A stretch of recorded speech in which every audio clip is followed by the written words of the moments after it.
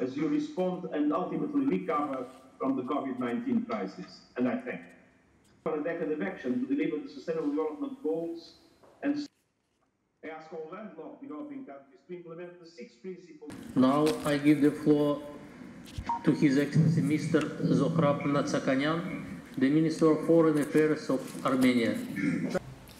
Thank you, Minister Tleuberdi, and thank you for Kazakhstan's leadership as chair of the group of the landlocked developing countries at the United Nations, and for your commitment to this very important agenda. I'm deeply grateful to His Excellency Secretary General of the United Nations, Mr. Antonio Guterres, for his continued support and attention to the needs of the landlocked developing nations. In these challenging times for humanity, messages of hope, trust, and solidarity are indispensable to steering collective action in response to the unprecedented challenges we're facing. Our profound gratitude also goes to Under-Secretary General Fekitemola Utokomano and her office for their important contribution to the work of the group.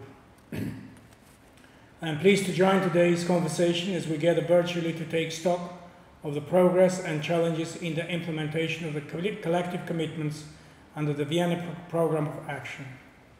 6 years into its adoption, the VPOA stands as a blueprint for cooperation between the LLDCs, transit countries, and the development partners, and continues to call for accelerated action relevant as ever.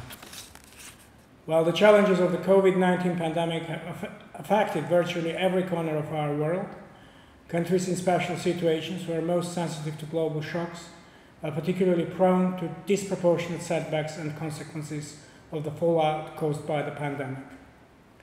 The landlocked developing countries whose developmental aspirations are already adversely affected by the structural constraints, including the lack of territorial access to the sea, geographic remoteness and isolation from global markets, and who, more often than not, have to rely on their transit neighbors for seaborne trade, have become particularly vulnerable to the disruptive impacts of the ongoing crisis.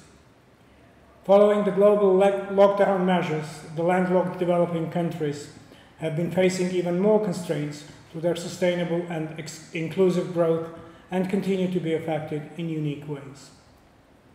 One crucial and pressing priority before the United Nations and its development system is therefore to urgently unlock the LLDCs and their trade and productive capacities by way of stepping up efforts to deliver on the key pledge of the VPOA of integrating the LLDCs into the global markets. The launch of the roadmap for accelerated implementation of the VPOA is an essential step in accelerating concerted engagement of the international community in assisting the LLDCs to mitigate the negative impacts of the pandemic through comprehensive and inclusive recovery efforts, and supporting the LLDCs in getting back on track towards the implementation of the Sustainable Development Goals.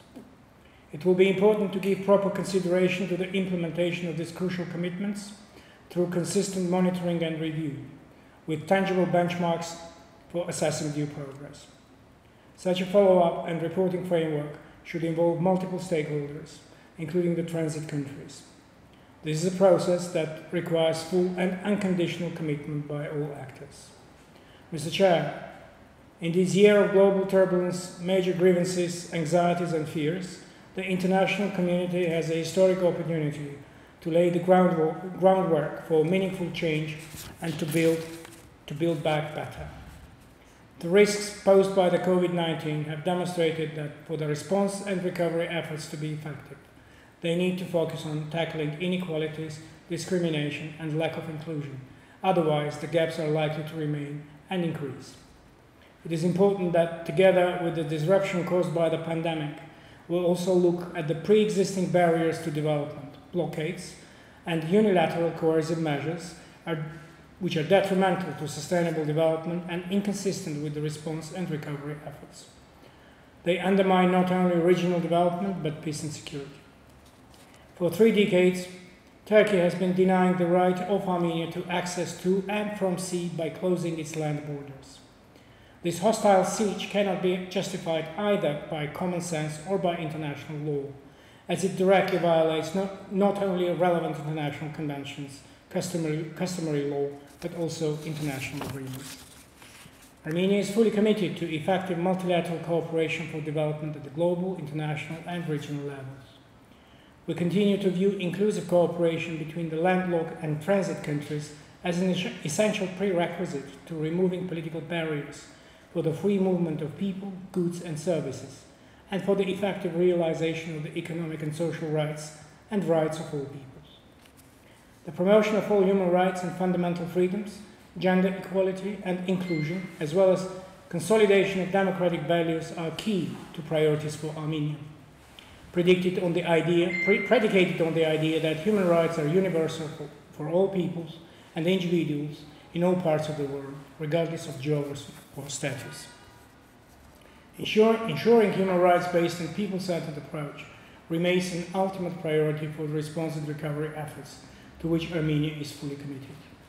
Investing in people and embracing the national talent as the driver of smart development defines the nature of Armenia's reform and recovery agenda, with particular emphasis on information and communication technologies, fostering innovation and development of the ICT sector, which is prioritized as an essential tool to lower costs and facilities access to foreign markets, thus contributing to increase of foreign trade. In conclusion, Mr. Chair, Armenia remains fully committed to effective multilateral cooperation in support of the 6 priority areas of the Vienna Programme of Action and the roadmap for accelerating implementation of the VPOA.